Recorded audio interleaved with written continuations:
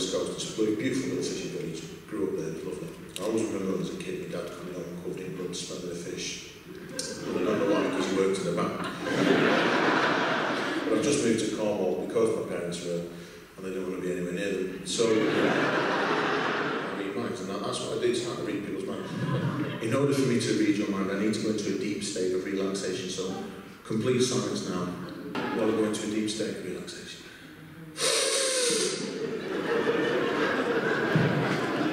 What is the number I'm thinking of? 72, you're wrong. Take your clothes off. Growing up was great. I used to spend a lot of time on the Big Dipper. That's what my neighbour called it. But he's in prison now, so I've got a sister, she's a housekeeper. She can't clean for shit, but she's been married twice and kept both houses. Outdoorsy kind of people. I get you like an outdoorsy kind of person. You're not an outdoorsy, you like staying in, don't you? Yeah.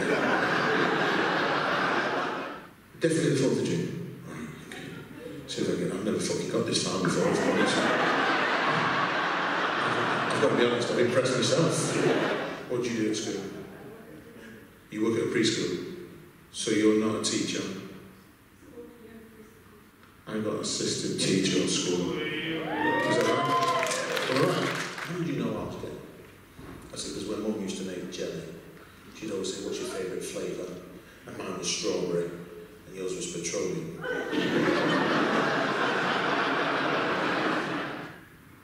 What are the last 4 digits of your mobile?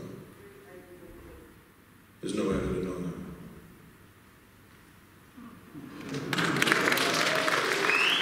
And what we do, John, right, is we put the nail in the bag, and then what we do is we mix them up, right, and then we slam our hands down, and then you're going to say stop, and I'm going to slam my hand down on the back. I'm going to use my left hand. You just say stop every time. Stop.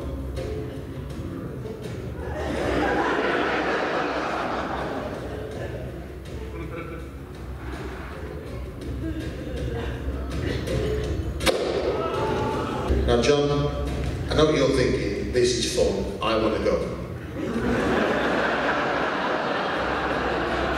Stop.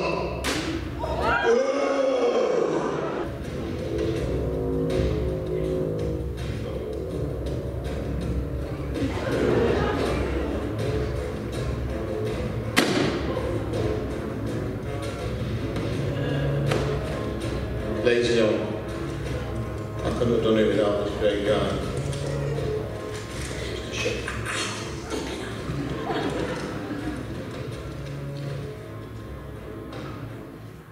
Give John a big round of applause.